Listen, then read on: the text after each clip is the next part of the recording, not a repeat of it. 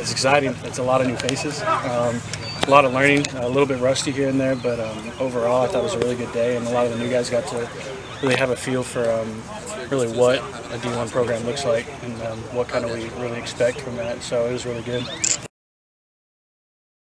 No doubt. We have a lot of good guys coming in, even walk-ons that are just higher tier players that can really help us on and off the field.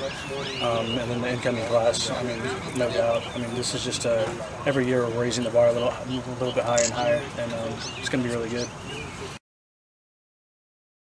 Here and there, I mean, definitely O-line, you got David and everything, yeah. Huge mammoth and everything, and I'm very thankful the coaches went and found Von Trell. He's going to make my life a lot easier.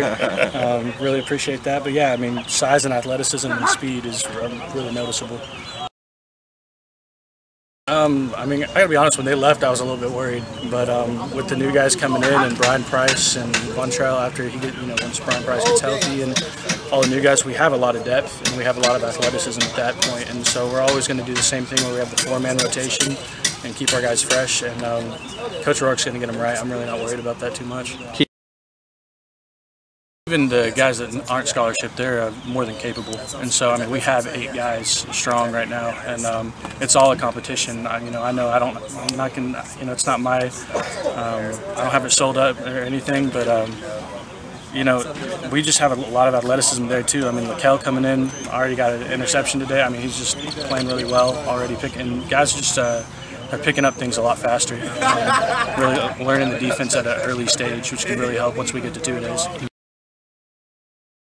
If need be, we're more than capable with the hawk position, but I know the hawk position if he needs me, so I don't anticipate me having to do that, but you never know with injuries and whatnot, so I'm more than capable, but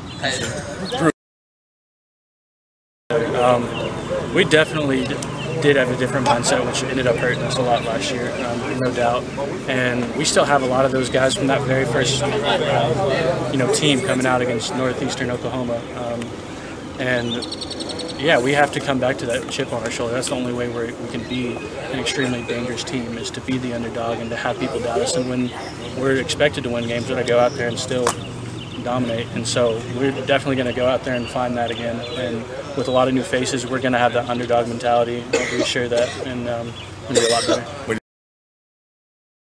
I promise you, I dream about it now. I do, but it's exciting. That's a tough first 4 games, no doubt. Even if you're a BCS team, those are all 4 really good opponents, and I'm not too worried about it. I'm focused on Arizona, and we let one slip last year, and I'm really excited to go back up there and prove them wrong.